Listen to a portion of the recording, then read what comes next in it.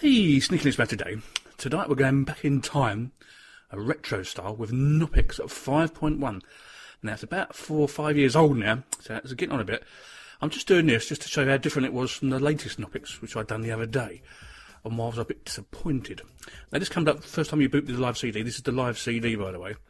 There you go, Knoppix 5.1. It's in several languages as well. Why Knoppix?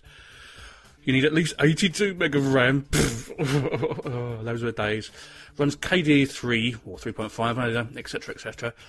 So it's pretty super fast, super duper. Let's have a look.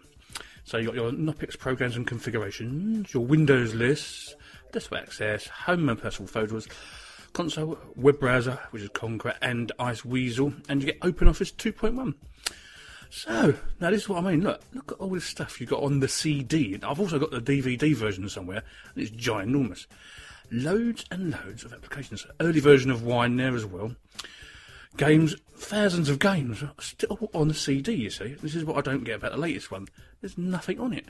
Whereas here, we've got loads of stuff. Look at it. Loads and loads. You wouldn't have to install it at all. Just keep playing different games or whatever. You get Gimpy as standard on here as well. Scribus as well. Exane is here as well.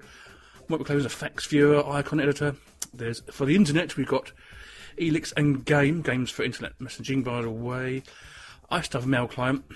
Remember, you can use it as a save file sort of thing, you know what I mean? So that'd be alright.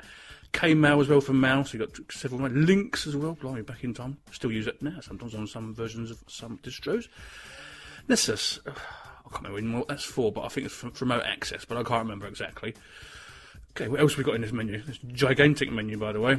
Under Knoppix, what have we got? Configure your TV card, your printer, your disk image, your swap file. So if I click on there, I can configure a swap file. Now I've already done that with gparted, so I don't actually really need to do this, do I? But if, in theory, if you haven't done it, you can do that. Super duper. Next, where should we go? Let's have a look. No, we've done internet already. Right, we've done that bit there, didn't we? Look, now under network, you can configure all your modems, your ADSL modems, your dial-up modems, your GPS stuff. You can monitor your traffic, do your firewall, lots of desktop stuff, root shells, all of them. Do your sound. Audacity actually comes as standard on the live CD, you know what I mean? All this stuff on the same size CD as I done the other day. This is why I had a little bit of a moan about it, because it didn't have anything whatsoever. Yes, I know it's an early version of Audacity, but it's like nearly 4 or 5 years old, so what do you expect? But I just thought we'd go down memory lane, as you do, and have a little look. Now, in video you don't actually get too much, but in viewers you get quite a few, as Audacity do it. K3B's here as well, Caffeine for Music player. There's a couple of TV stuff. There's OpenOffice. Look, so I'll go down. I'll open OpenOffice right at 2.1. It's bouncing around and it's bouncing, floating. Bounce, bounce, bounce, bounce, bounce, bounce, bounce, bounce, bounce, bounce. And it's OpenOffice 2.1, as I said before, by Sun, old name. Now, I'm not going to go through all this because you know what it looks like. I'm just saying what it comes with on this disc. You can actually still download this, by the way.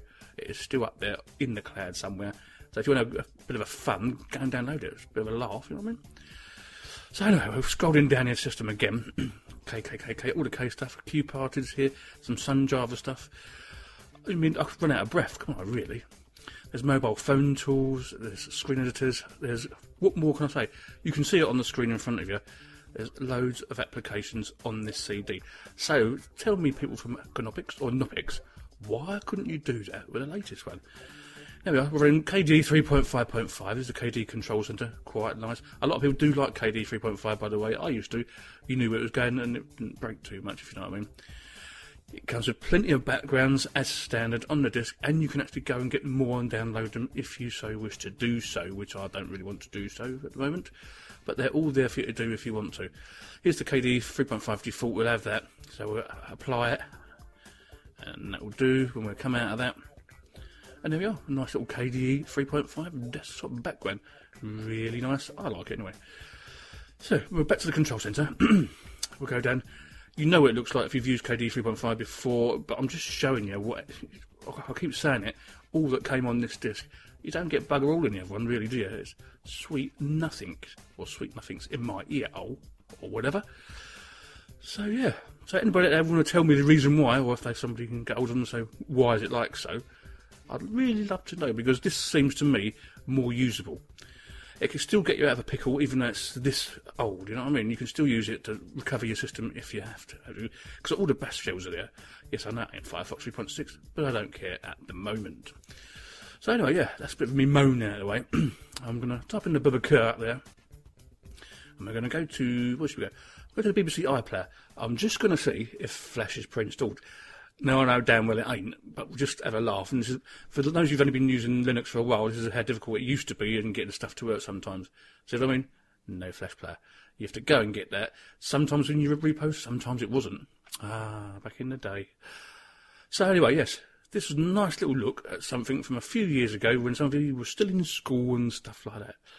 Sneaky Linux is going to go, put the kettle on, have a cup of tea. See you later. Sneaky Linux out.